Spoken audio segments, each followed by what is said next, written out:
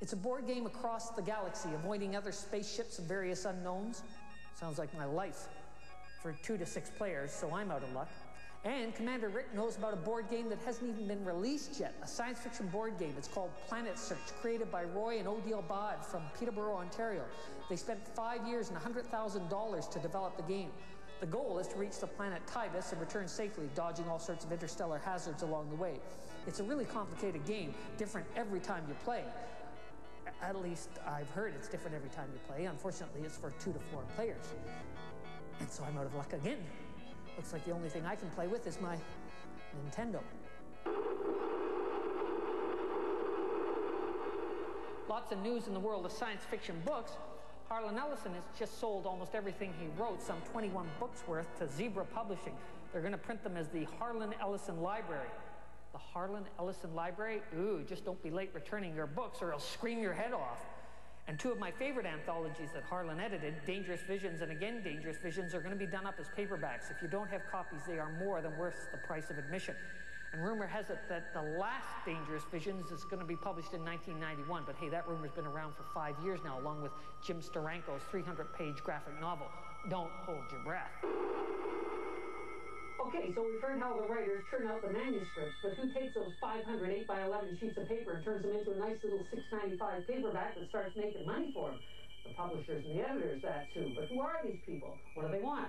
Well, they're just people. They're just humans. They're not monsters. Let's talk to one of them. Laurel Bernard, just been named science fiction editor at Penguin Books for Canada.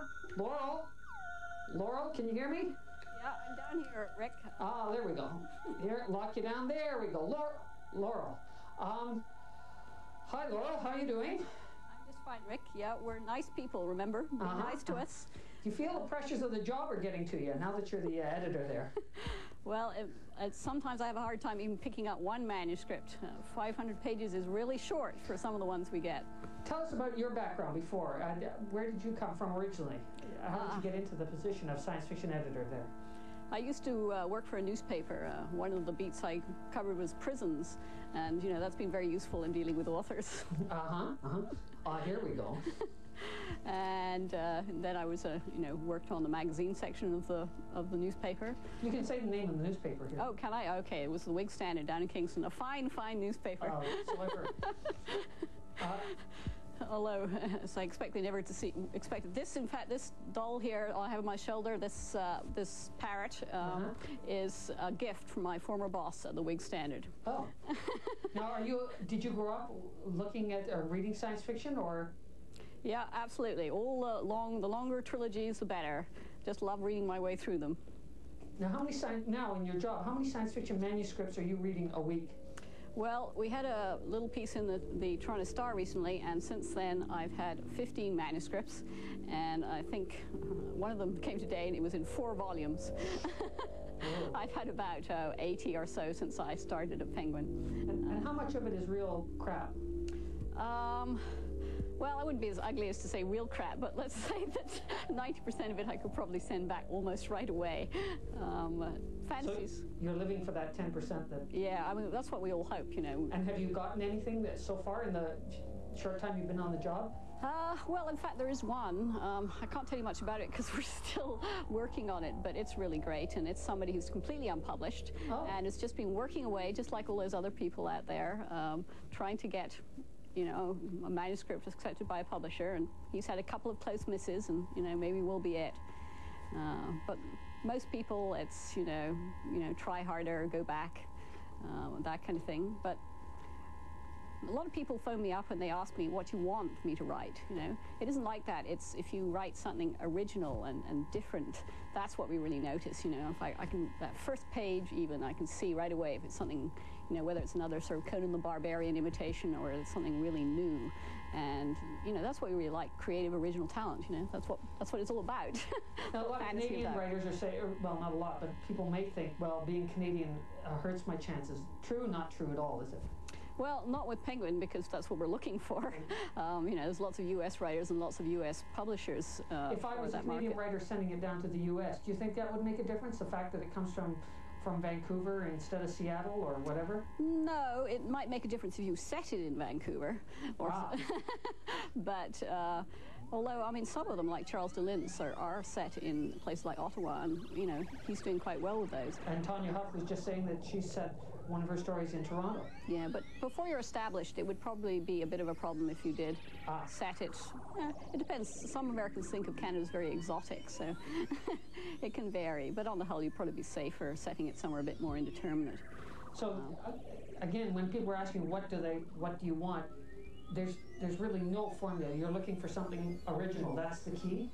Yes, I mean, it's a very competitive market, especially for us at Penguin trying to break into it, because this is a new line. And so, you know, we've got all the American input coming over the border. You know, something that's just like all the others isn't going to do anything for us. It's going to have something really special and individual. The people who are making it now, do they have to have a background in science or even a background as an English major? Or because it seems to me science fiction is a great field to break into.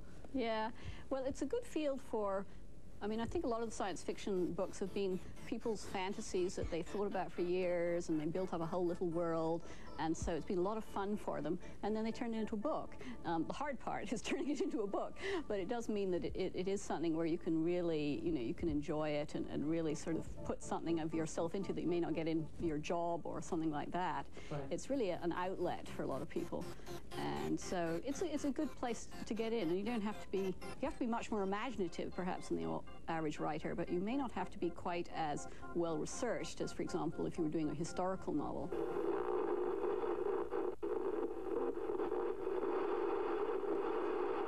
I really like Chester Brown's comic books. They're dark, they're dangerous, and they blur the line between reality and fantasy.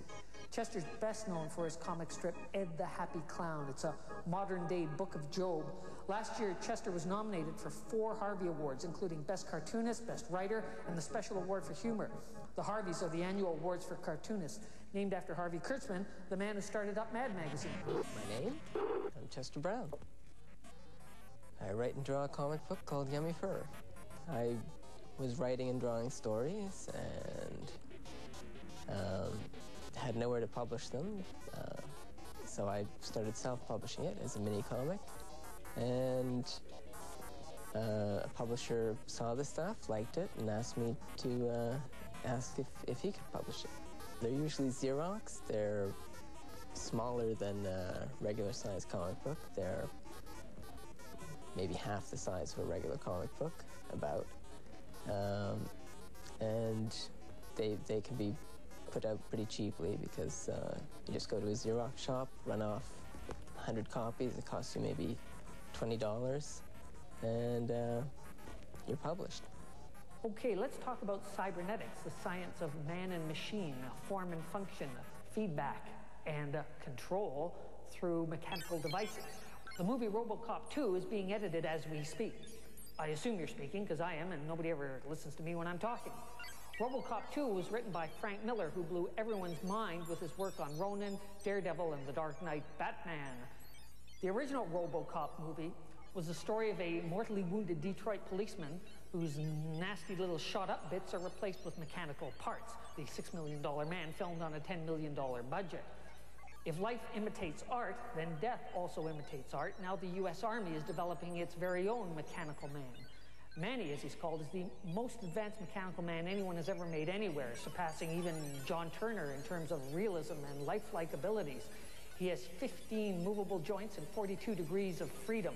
He walks, he talks, he breathes, and he sweats in his palm.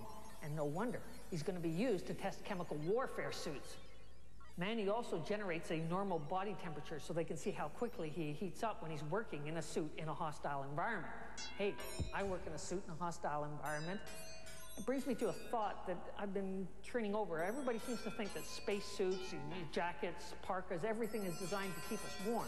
These things are not designed to keep us warm. They're designed to keep us from cooling down too quickly. The human body produces way more heat than it needs. We're not very efficient machines. If we actually had a suit, a spacesuit, that could keep all that heat in, we would very quickly roast ourselves.